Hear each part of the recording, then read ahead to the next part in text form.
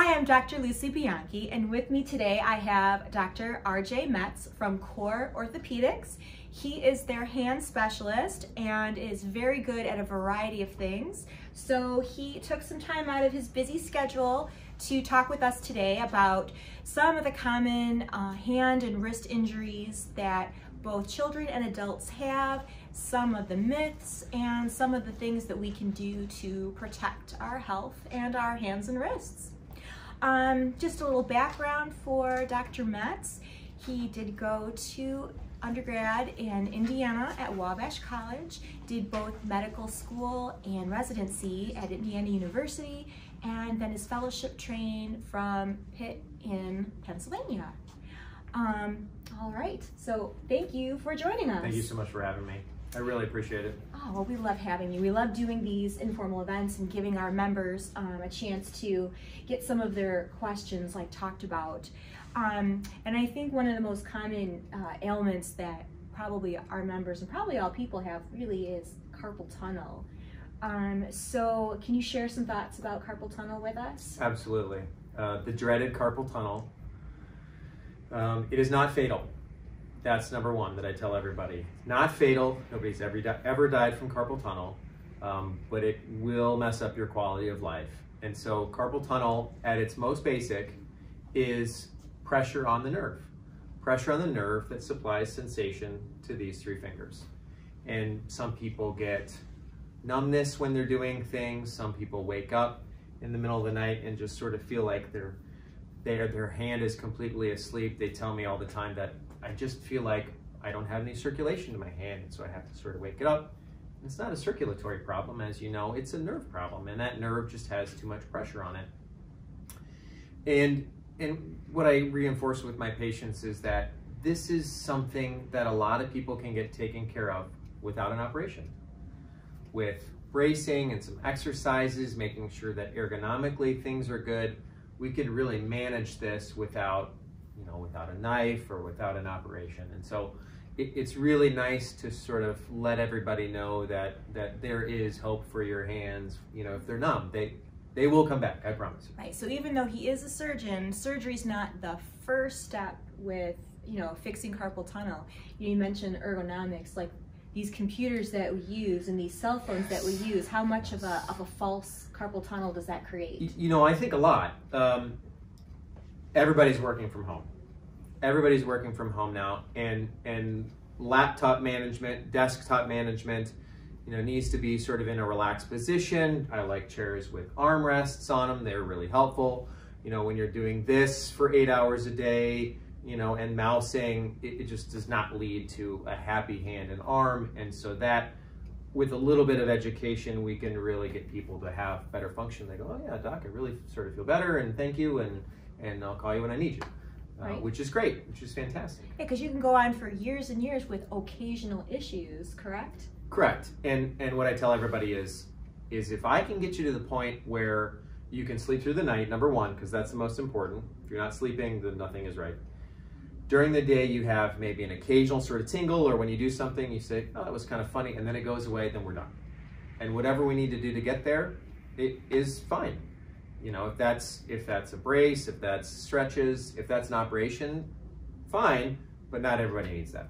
So let's define the operation. When does someone absolutely have to, and when is the point in which if you don't get this done, you've killed your nerve? So for a lot of patients that have this sort of persistent symptoms where things just aren't getting better, what I tell them is, let's get a nerve test. Let's see what electrically your nerve looks like, because an MRI will tell me what that nerve looks like structurally, but doesn't tell me about the function of the nerve. And so if that function of the nerve is not good, or if that nerve is so damaged that you're starting to lose muscle power, then the time for playing around is over, and we're going to go to the operating room sooner rather than later. Now, it's not an emergency thing, but it needs to happen in a timely fashion. Otherwise, you continue to lose muscle, and those changes are irreversible. And now the surgery's become a heck of a lot easier. It's an outpatient surgery, correct? It is night and day better than it used to be. I have patients that come to me for a variety of reasons and have just enormous incisions in their wrists. Look at these things. How did how did you let them do that to you? This is crazy. You know, we've gotten smaller and smaller and smaller, and now with a 1/2-inch incision through the camera, we can do this in less than 10 minutes. Wow, that's pretty quick. And then how soon are they expected to get back to activity? I let people do whatever they want to do right away. Oh, well, that's great. So if a surgeon had this, they could get back to surgery. If I had this, I could get back to injecting. Absolutely. I mean, right away with a Band-Aid only. Well, that's great. So people can get by for quite a while until these symptoms are just relentless and creating nerve damage and muscle atrophy and so forth, basically. Right. There comes a breaking point where you say, listen, I've had enough of this. I got to do something. It's driving me crazy. Absolutely. No problem. Or that it's gotten so bad and you've become a martyr to yourself that the muscle starts dying. That's when I tell people, listen, we got to do this. All right. Well, now we've clarified a few points about carpal tunnel. We're going to move on to other common wrist ailments that I know a lot of our members have had. So let's talk wrist fractures, missed wrist fractures, and obvious wrist fractures. One of my favorite, some of my happiest patients are my wrist fracture patients because I can get them back to doing things that they want to do, things that they have to do, working out, taking care of themselves, taking care of the family, and we do it in a fashion that's timely.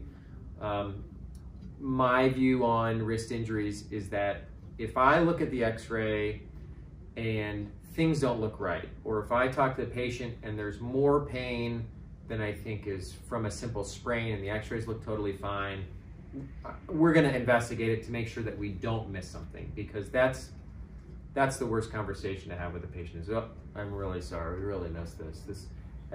I never want to have that conversation. And so we're more proactive with wrist injuries to make sure that we handle them appropriately. So what happens if someone does have a missed carpal fracture, for example, not because of anything you did wrong or I did wrong? They come to us, like they've had pain for 6 months, maybe 9 months.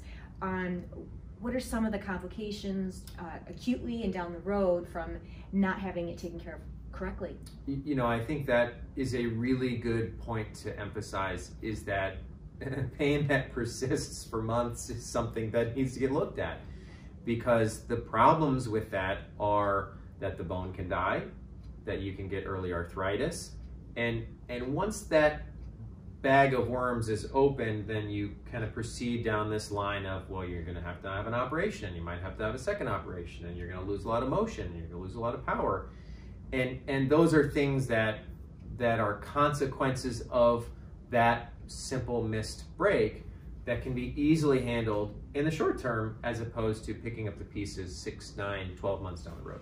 Right, sure, yeah, because then that's a lifetime of potential pain that someone may have. Absolutely. What about joints in the fingers? You know, a lot of times I will explain to patients that a lot of the pain that they have, you know, in the joints of their hands is very similar, or can be treated very similarly to pain they might have in their knees or pain that they might have in their hips. But what kinds of things can you do for a patient of mine or someone else's when anti-inflammatories, ice, exercises, you know, when they really have kind of end-stage joint problems in fingers and thumbs? So there are a couple options for end-stage arthritis and pain. Some of them are injections, some of them are a little bit of therapy, and then sometimes we have to go to the operating room and it's a reconstruction. And the reconstruction sort of depends on the joint that you're talking about, but it runs everything from fusing that joint, where you take away the motion and then the pain goes away. Doing a joint replacement similar to a knee replacement or a hip replacement, or doing a big reconstruction that you change the structure of that joint completely. And it just depends on quality of life and functionality and pain, and how all of those factors go into the discussion that I have with patients about what is the right answer for them. So when you do like a joint replacement for a finger or a thumb, do they last as long as joint replacements for knees and hips? They don't. The thumb lasts a pretty long time. The small joints in the hand, sort of here or here into the hand, they last a while and they give a really, really good pain relief. But structurally, they're totally different than knee replacements, because knee replacements are a big piece of metal and then a really, really tough plastic piece and then another piece of metal. The hands just aren't like that because they don't need that kind of stress and force. They don't require that. And so a lot of the times the implants that we have are just pieces of silicone, and they do great for functionality. They bend and they move, but they break, you know, and then you have to redo them. Okay, so it's kind of like a maintenance thing if you're getting a joint replacement for a hand. Correct. But you would hope that you get 10 years, 15 years out of it, and then sometimes you have to redo it again. What kinds of strange diseases have you seen with hands? Oh man, hands are crazy. I have patients with too many fingers. I have patients with not enough fingers. I have patients that have all sorts of nail deformities. I have patients that have discolored nails. I have patients that have kids that have extra thumbs. I have rheumatoid arthritis patients, lots of autoimmune type injuries, disorders. It sort of runs the gamut of everything that I can see, from newborns to 100-year-olds and everything in between in terms of ages too. So you do see newborns as well as adults? Correct. Oh, okay. So I did have a patient many years ago that had syndactyly at birth. Interestingly, it was missed at the hospital. And I looked at him like, huh, that doesn't look right. It's supposed to be separate. But that actually turned into a number of surgeries for that little one.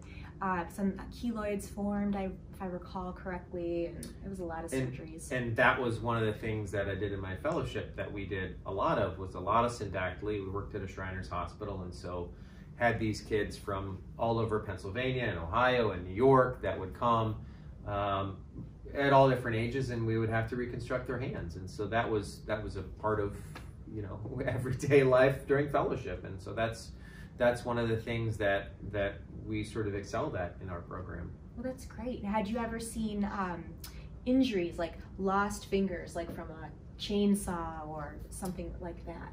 Oh yes. My big public service announcements are: in the winter, it's okay to clean your lawnmower, and in the summer, it's okay to clean your snowblower. And the two should not mix.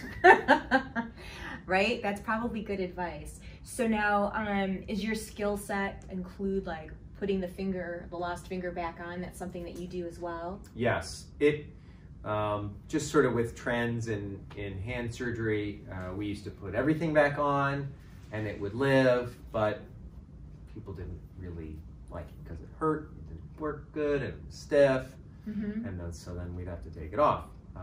So there's sort of the indications have gotten smaller, but yeah, we still occasionally have to put a finger back on.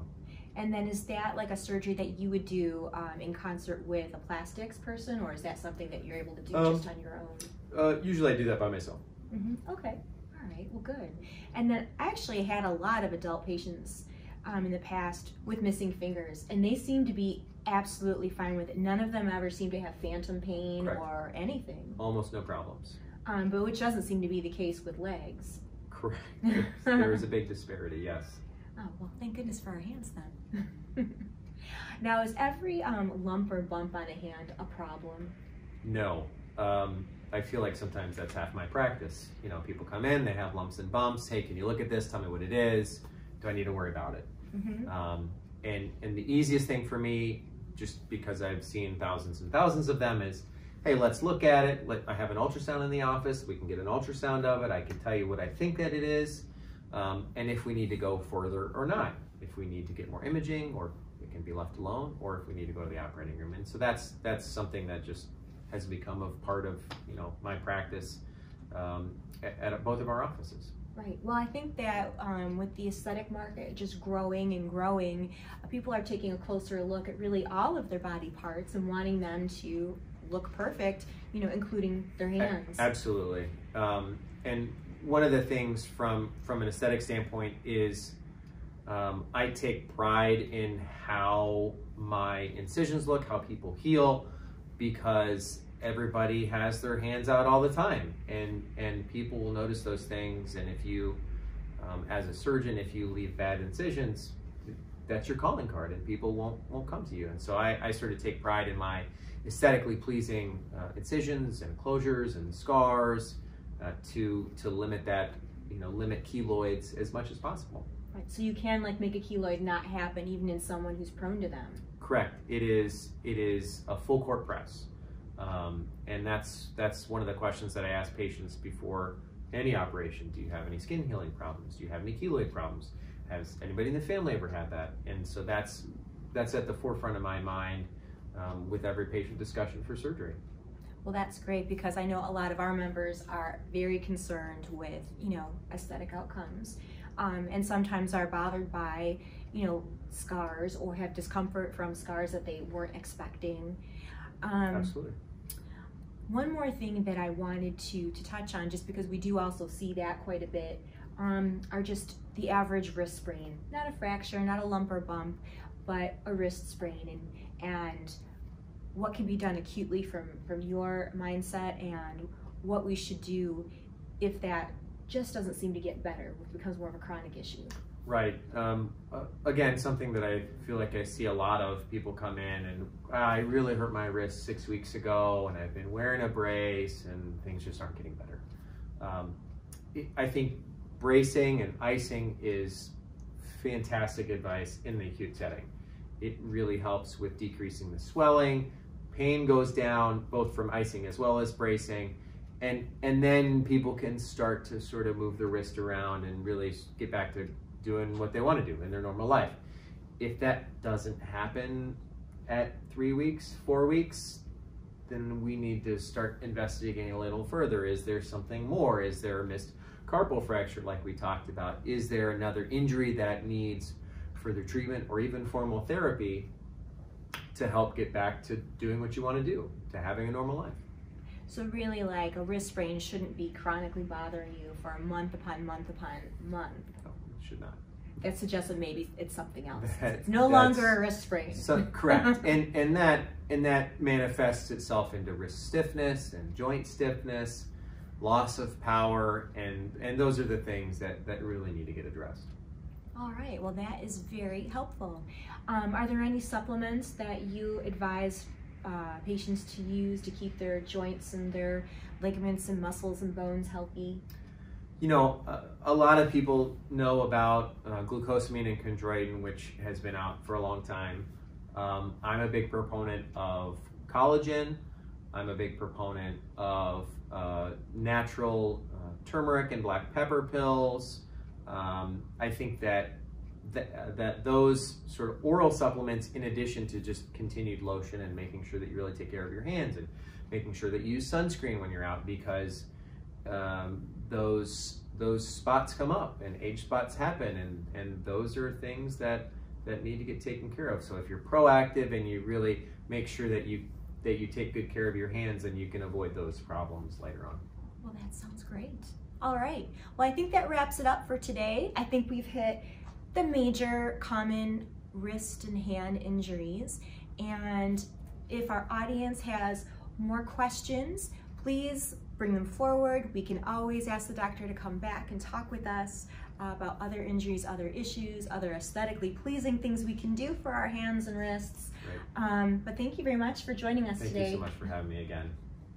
Bye-bye. We'll see you soon.